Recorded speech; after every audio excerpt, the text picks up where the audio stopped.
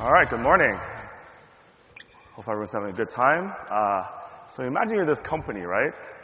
And you've got 6 broad lines of business, ranging everywhere from social media with WeChat, which everyone has in their pockets, to gaming, which everyone's playing at home, to cloud, to everything else, right? Advertisement.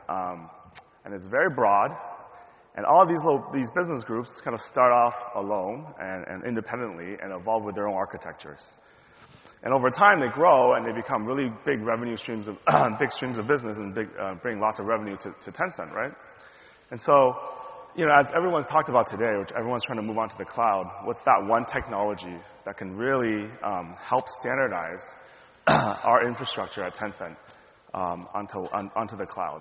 And it wasn't VMs, it's really containers and Kubernetes. And this is not a shock for everyone, right? And so today, what I really wanted to talk to you is how we're leveraging and building Kubernetes at Tencent and our history of Kubernetes. So we're going to talk about this through kind of 2 different lenses. First, walk through the container history at Tencent. I think this might surprise some people. And then later on, we'll talk about some of our use cases using containers. So let's go. So history of containers at Tencent. Many of you probably don't know, we started really early in 2009, actually. In fact, I didn't know, so I did some research, with a system called Torka. And that was our initial container platform at Tencent in 2009. And right around 2013, we moved our big data platform onto containers, onto Torka. So that's where the Hadoop on Torka project was born.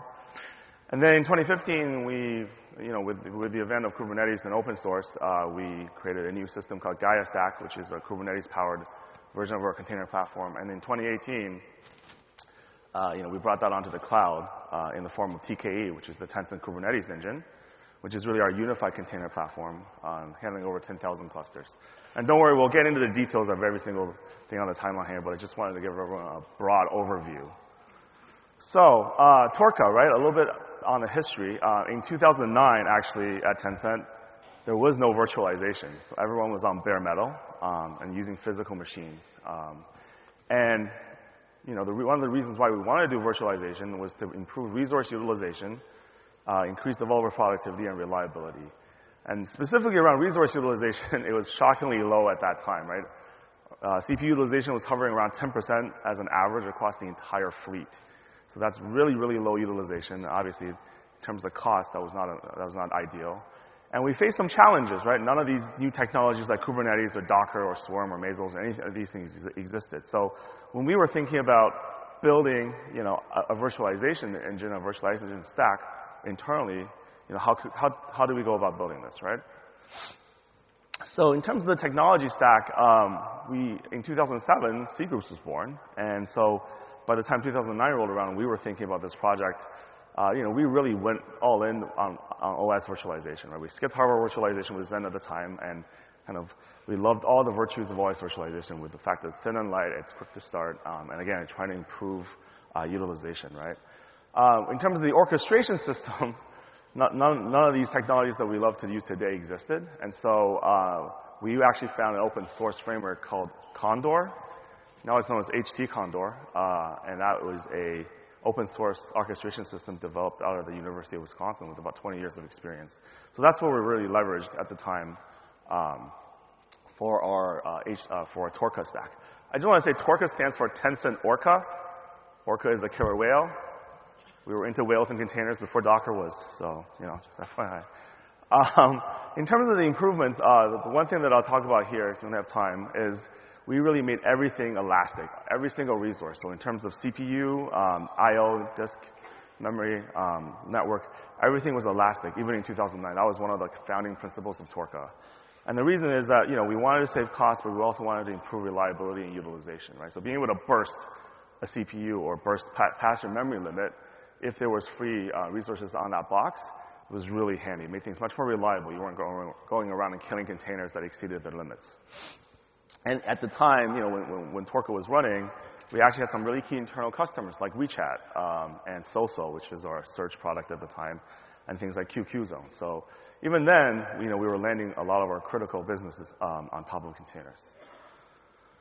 So fast forward to 2013, containers were going along on Torka, and people were liking it, and we thought, well, it would be a good idea to move our big data platform as well on top of Torka, right? So this is where Hadoop on Torka came along. It was hot.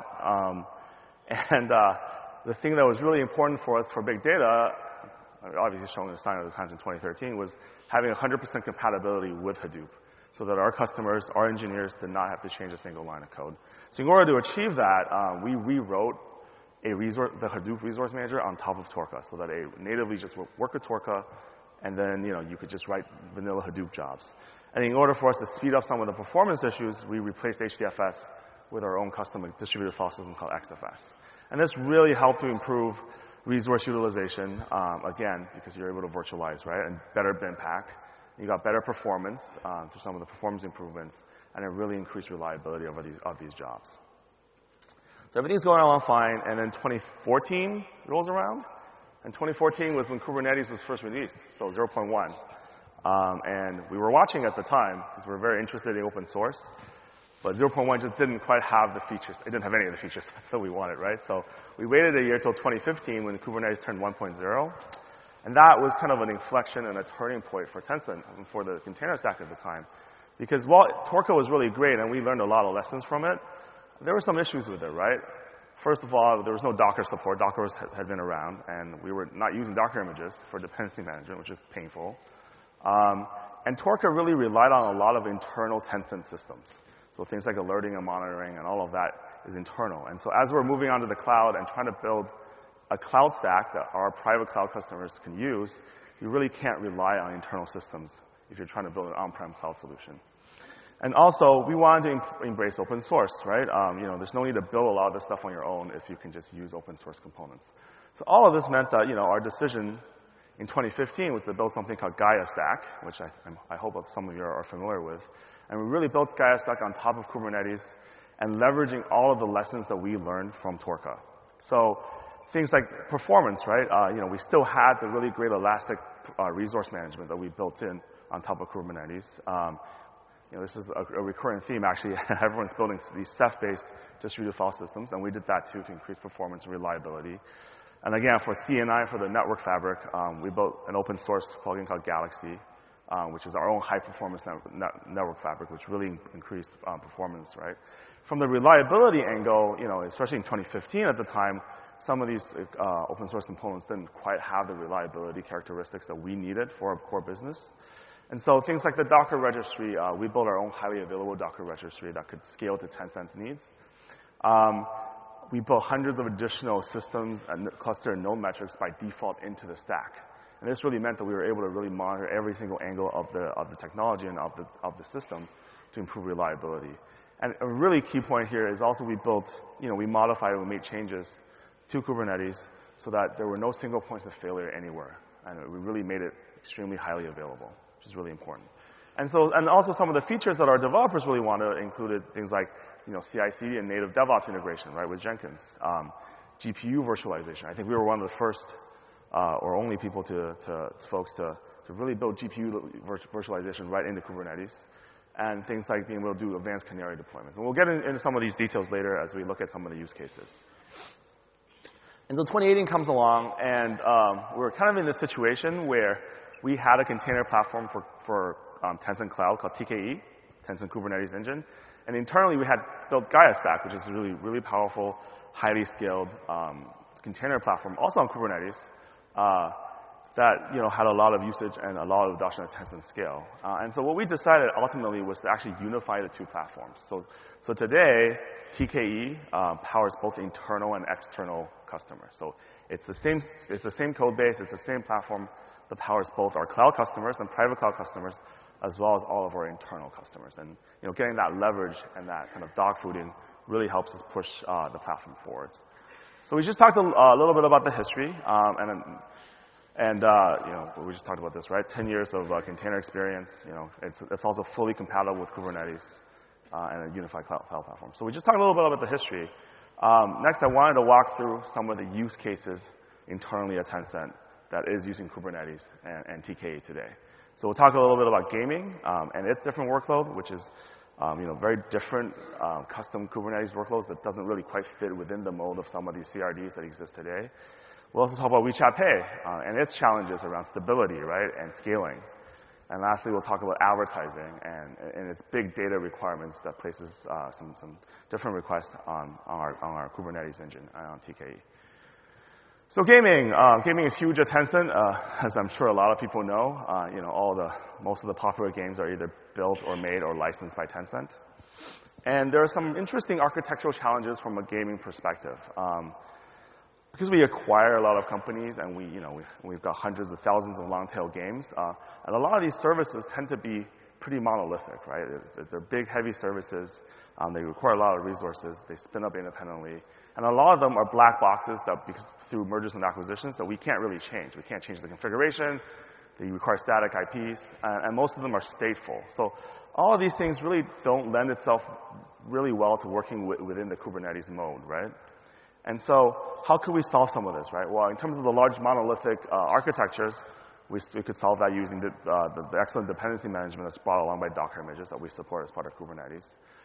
Something that's extremely important for gaming is to have static IPs for a lot of these services. So when they crash, right, when they come back up, they have the same IP because we can't change the underlying architecture of some of these third-party licensed games.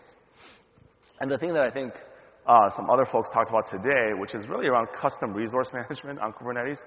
This is actually very interesting. It's a recurring theme.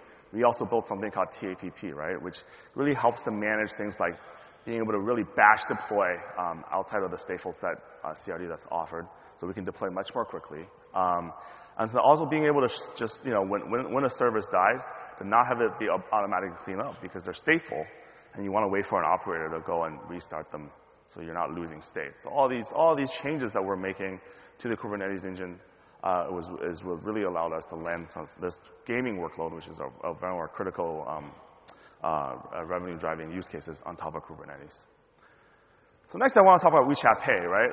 Everyone's got WeChat in their pocket, and it's really got massive scale, right?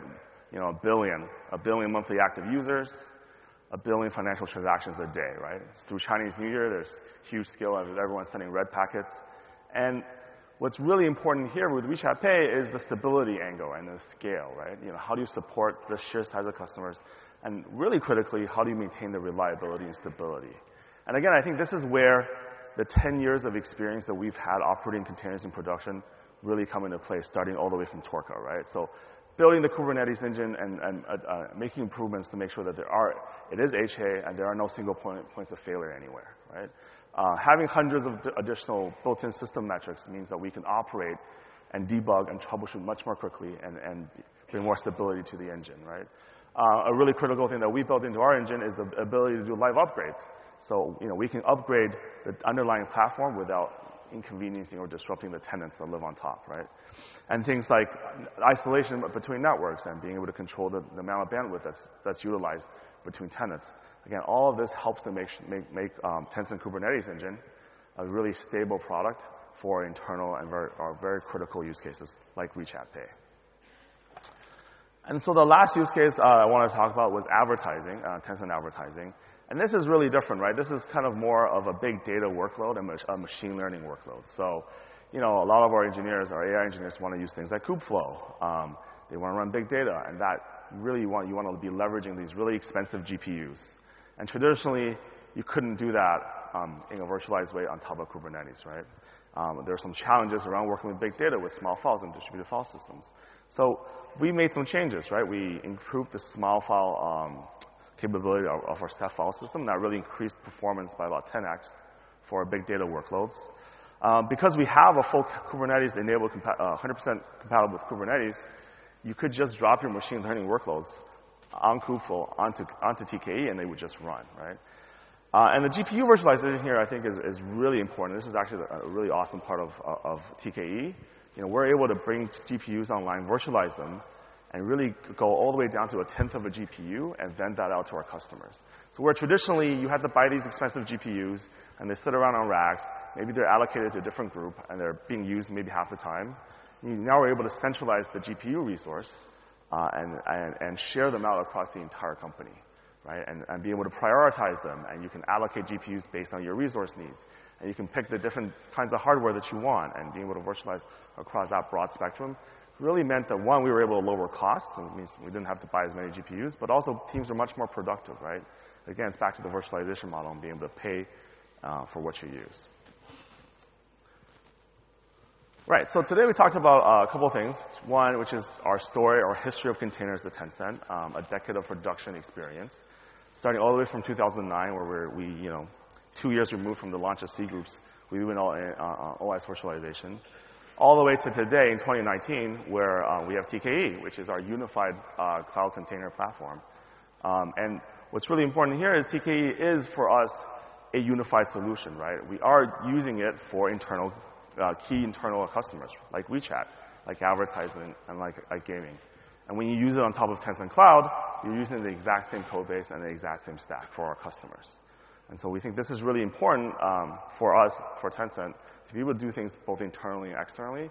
Only by doing this can we stay close to the customer on cloud and understand their needs, because we're using all of our products internally. And what I wanted to leave everybody with today is really a couple of things, right? One, none of this would have been possible, moving all of our cloud onto all of our businesses onto containers. None of this would have been possible, I think, to get this kind of adoption without the open source efforts of the Cloud Native Foundation, right? I think having Kubernetes, having Docker, having all of these things be open source is really what helps to drive adoption, being free and open, and it lets everything cross broad geopolitical boundaries and makes things free and easy to use, right? And we talked about being 100% compatible with Kubernetes, and I think that's really what's driving the success of virtualization, containers, and Kubernetes forward. And what I really wanted to get across was that open source is a great idea, and nowhere do I see it more embodied than the Cloud Native Foundation and really pushing container and cloud technology forward. Thank you very much.